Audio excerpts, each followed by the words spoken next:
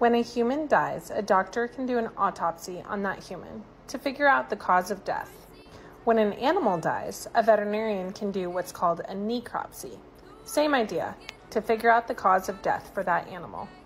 While this is not commonly done in small animals, it's very commonly done in large animals. This is because knowing exactly how an animal died can greatly help us care for the other animals in the herd.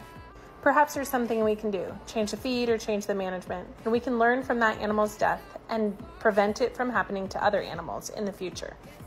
I take my necropsy kit with me, and I perform the necropsy right there on the farm. No matter where I go through the farm, the cows always follow me. The necropsy is done in a separate area, apart from the live animals. I'm not going to show it here for you today. Then I walk back and I clean up all my supplies and my equipment. I change out of my dirty clothes and I wash my boots. Biosecurity is incredibly important on dairy farms.